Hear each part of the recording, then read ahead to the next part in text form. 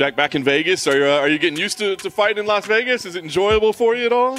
Yeah, I think so. It's nice to get here, and you know, you have the PI close by, great training facilities. So I'm happy to be here in Vegas. I was kind of curious if maybe you didn't talk to him, be like, "Hey, can we push for like a month? I could fight in London. It'd be a little easier." Yeah, right. And especially without a crowd again, you know, it's not the preferred situation, but you know, I'm here and ready to do the job. Very nice.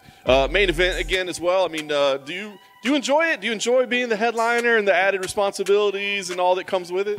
Absolutely. I'm super happy to be in this position. I think, you know, you're privileged as a fighter to be headlining a card, and it means that the UFC are appreciating you and see you as one of their main fighters.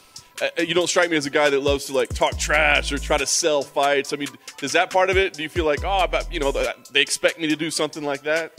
No, you know, I think my skills speaks for themselves, and it's nice with the diversity and different personalities, so not everybody has to be the bad guy. Very nice. I guess Sean Strickland doesn't mind being the bad guy, right? What do you make of him as a character? I mean, are you entertained by him? Are you put off by him? Like, what do you think about him? No, I'm mostly entertained by it. You never know what you get with him, and you know, our relationship are friendly, but at the same time, you know, he's a loose cannon. You never know what's gonna jump out of his mouth.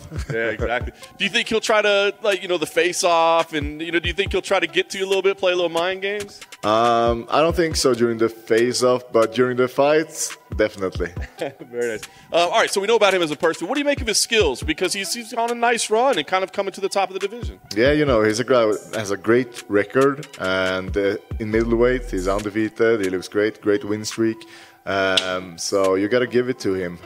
He's a guy that always comes forward, full pressure, and most people seem to have trouble to handle that. Yeah.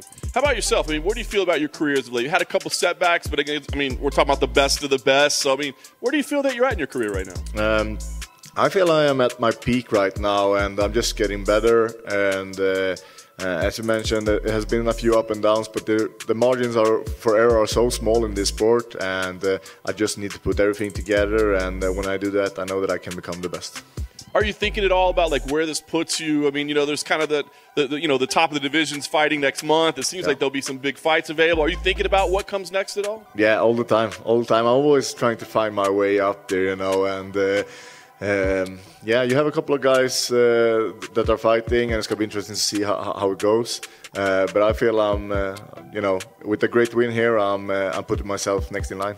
Yeah. Do you think you can be #1 contender after this, basically, or even a title shot? I mean, where do you feel? Yeah, if I do a good enough performance, you know, and then it depends on the other contenders, Bronze and Cannonier. How will they perform? Are they going to do an exciting fight or not?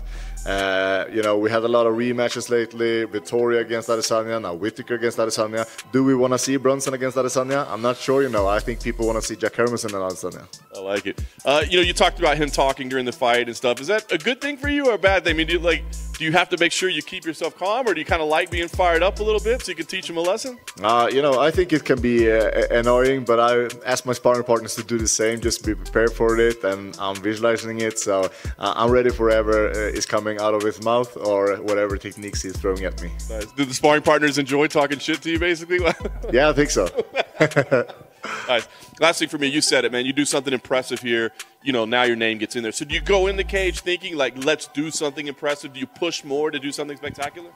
You know, you're always trying to do your best, but I visualize it. It's in my mind. I don't want to do a tough, long, grueling fight against Sean Strickland. You know, I want to have a perfect performance.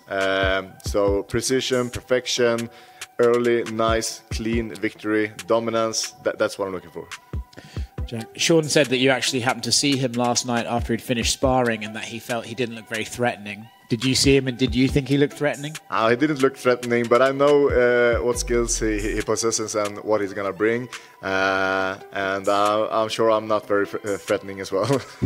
Is he one of those guys where you kind of almost have to accept the fact that he might stick around because he's tough and durable, so you can't think, well, I'll go in there, get rid of this guy. You have to sort of mentally prepare for maybe 3-4 rounds. Yeah, definitely. You always have to be ready, and he's extremely durable, hard to finish. I think he only was finished once. So he's not an easy guy to get out of there. But at the same time, I think that that motivates me to be able to do that nobody else is able to do. So, yeah. What was the most upsetting or insulting thing a training partner said to you during sparring? I don't know, man. I think I just let it pass by, and focus on the test, and that's what I'm looking forward to do on Saturday night as well. You didn't hear something and you think, I'll hold that against them forever, and next time you sparred them, you're like, oh, I remember you said that. No, but I managed to shut them up. Congrats.